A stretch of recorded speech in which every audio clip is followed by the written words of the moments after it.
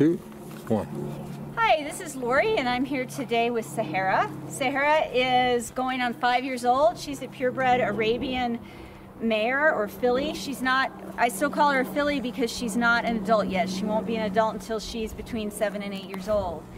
But Sahara came here to Spirit Keeper Equine Sanctuary in May of 2016 as part of the Montana 10. She and her half-sister were born with some structural abnormalities in their front legs. Their cannon bones are very offset from their knees, and that makes some deficiency in how strong their legs and hooves are going to be carrying their adult body weight when they get older. And her family was divorcing and at the time moving away from their ranch, and she was not marketable because of this leg defect. So they were going to euthanize her versus trying to rehome her or send her to auction, where a lot of the horses end up in slaughter.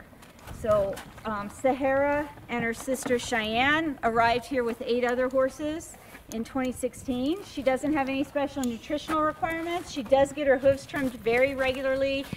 And as she's old enough to be trained, we'll do physical therapy with her.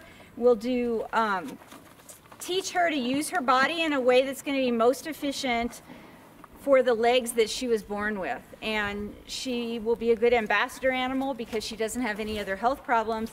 And she may be suitable for light riding, but definitely not any huge athletic endeavors. And when I say light riding, that's a rider that's an appropriate weight for her, with a good saddle that fits appropriately, and maybe just walking around a field or some light walking on a trail or something like that.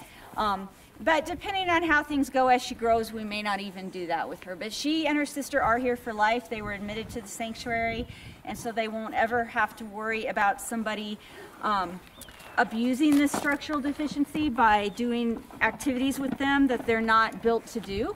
And we will make sure that they're well taken care of.